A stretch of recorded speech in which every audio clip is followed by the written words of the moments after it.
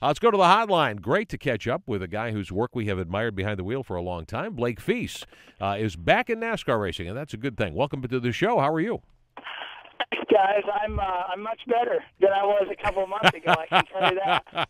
I think the last time you and I talked, you were pretty darn frustrated at how you got off to a great start with Hendrick several years ago. A lot of wins in outlaw sprint cars. Very tough league to do this in, and you've had to kind of park your aspirations for a while, haven't you?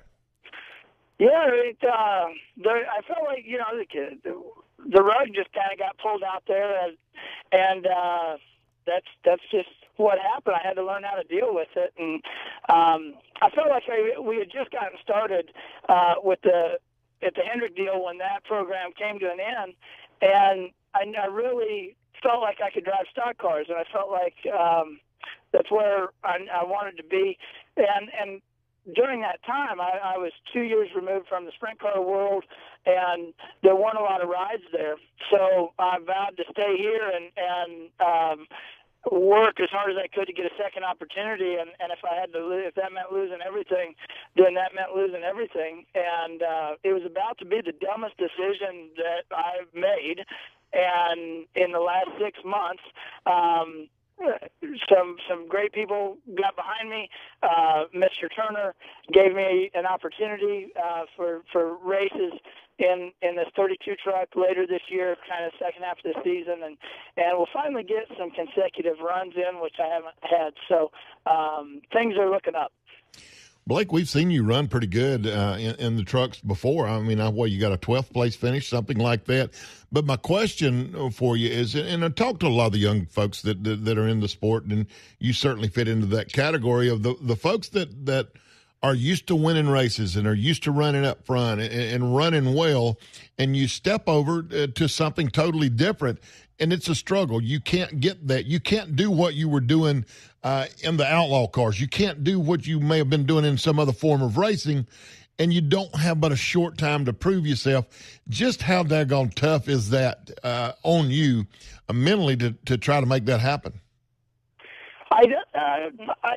In my early 20s, it was tough, and since the last few years of struggling and not knowing if I was ever going to race again, not knowing if I'd be able to do things like this, on a Thursday afternoon, I have a different approach now. I guess once you fail, you're not scared of it anymore. A few years ago, I was really scared of it, and now you just figure, okay, it happened, and you go on with it.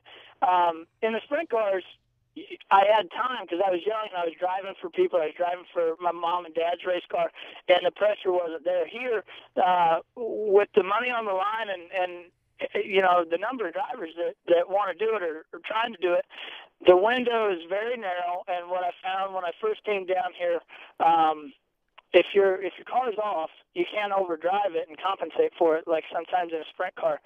I figured out I was doing that, and then the last few years going to races and standing on the spotter stand and watching and listening to these guys, I realized you'd have to have more of a patient, take what the car will give you type mindset, where the sprint car is you're always attacking, and even if you're off, you just power through it and keep driving harder. And with these cars, they can only take so much. Something's got to give, and tearing stuff up's not the thing to do. Blake Feese with us on the hotline. Gets back into a race car at this level in the Truck Series with Turner Motorsports pretty soon. Second race in Nashville. And Blake, for those who don't remember the story, a few years ago, another guy I've gotten to know pretty well, you and Boston Reed, as I recall, were sharing a car essentially at Hendrick in the driver development program. And we love Hendrick Motorsports. They're not the only team that had to, for financial reasons, kind of step away from the driver development thing. But it left you and Boston kind of hanging. He's not racing at the moment, or he's probably done. A guy with as good credentials as you had. So talk a little about that experience. Well, the Jeff Shepard, Paul McMahon, and Dan Lasowski, World of Outlaw, the sprint car drivers took me aside and said, you need to go to Charlotte, and owners are looking for young guys to drive the race cars. And at the time they were. And they were kind of searching. So I started driving down here. It took about a year or two. and we won the World of Outlaw show right here in Charlotte, and that led to meeting Mr. Hendrick, and he didn't have anything, and he said, stay in touch with me. So I called him about every week, and I never got a hold of him, but I just called him and left messages and kept calling because I just figured, that's what you had to do. And finally, Bobby Gerhardt had a broken leg, and we had a meeting at Hendrick, and they decided, okay, we're going to take you and get with Gerhardt's team to Nashville to the ARCA race, and we're not going to put anything on it because I had one race in a stock car. I'd been on pavement, once or twice. I was a wing sprint car dirt guy, and they didn't know if I was going to be embarrassing or any good, so they didn't put anything but a number on that car. And we went to Nashville, we were able to qualify third and win the race, and then that kind of got the whole driver development thing going over there. And then in 05, everything struggled, and at the end of the year, that ended. And really a lot of driver development things ended in that time, and then we saw this new wave of sponsorship kind of playing the lead role in whether you get an opportunity or not. And so I had to go back and refocus and figure out, how do you do it? Used to, you could do it based on if you won here or you won there, or if, but I had to go back and build relationships, and I just kept going. If there was a racetrack within 9 hours, I drove to it and would stay on people's couches and hotel room floors, and it's frustrating, and you felt like you weren't making any ground. But I knew that if I was out of sight, I was out of mind, and an unemployed race car driver walking through the garage isn't attractive to owners. But if you're not there, I think it's even worse. So it felt like, you just couldn't win. And then, luckily I'm not capable of doing anything else. So there was, I tried and I failed miserably at everything else. So I said, okay, I know this racing thing, I need to stick to it. And every time I got close to giving up, something pulled me back in. I'd get a ride in sprint cars or ARCA or something, and it just seemed like every time I was ready to hang up or just couldn't take another step, something pulled me back in. And luckily this year we have the opportunity with Turner Motorsports, and I'm really excited about it. Let me ask you this question, and we know that you're going to be driving over at Turner Motorsports.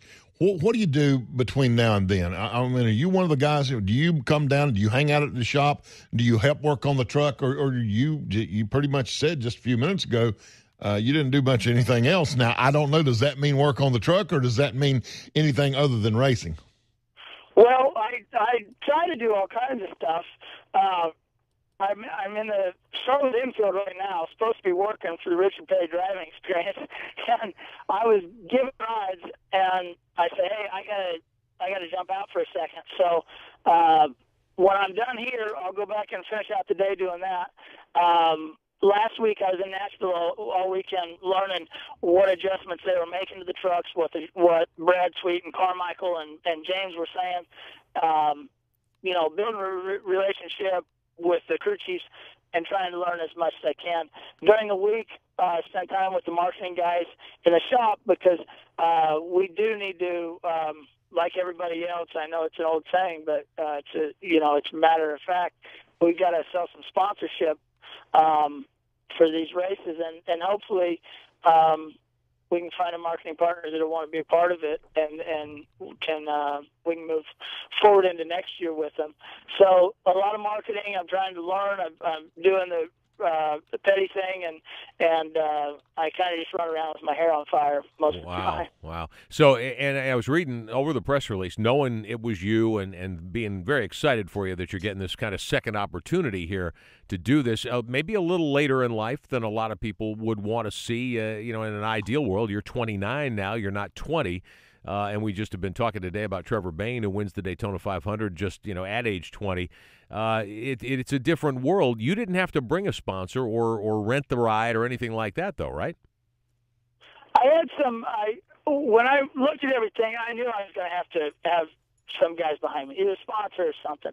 And we were able to get a couple silent investors together to help kind of create an opportunity, and the rest was an opportunity from Mr. Turner, and a shot to try to get me out there, prove something, hopefully attract some sponsors and be able to move forward and keep racing.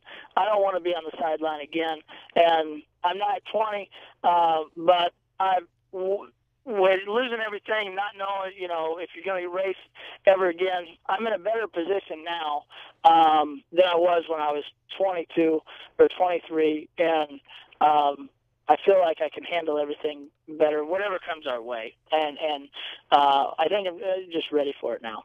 Good deal. All right. Well, listen, we're thrilled for you that you're getting another opportunity to do this. You've clawed your way back into the opportunity, and just hope it goes well for you. Now you'll run Nashville. What are we talking, 7, 8, 10 races? What do you think?